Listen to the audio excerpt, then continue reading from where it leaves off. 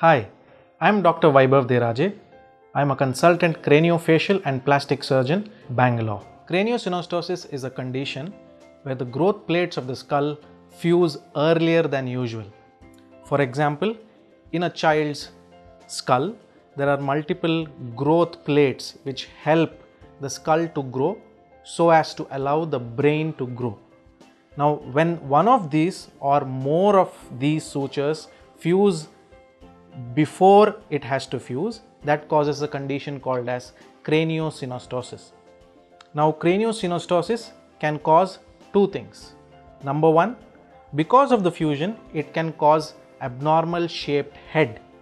There are different kinds of shape called brachycephaly, plagiocephaly, scaphocephaly, trigonocephaly that can be formed, which causes abnormal shaped head.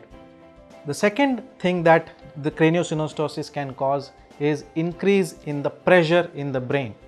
Now, when one of or more of these sutures fuse, what happens is the brain cannot grow because the skull is compressing it, and that can cause raised pressure in the brain.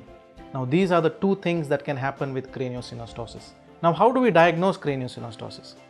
The diagnosis of craniosynostosis is predominantly clinical in nature, where just by looking at the shape of the skull, we get an idea as to what has happened to the child.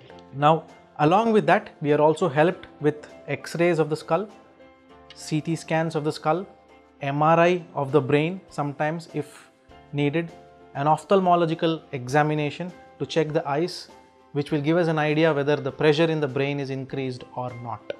Now, this is just generally how a craniosynostosis is diagnosed. Now, treatment is multiple options are available, ranging from minimally invasive endoscopic strip craniectomy with helmet therapy to the most radical surgery of total cranial vault remodeling.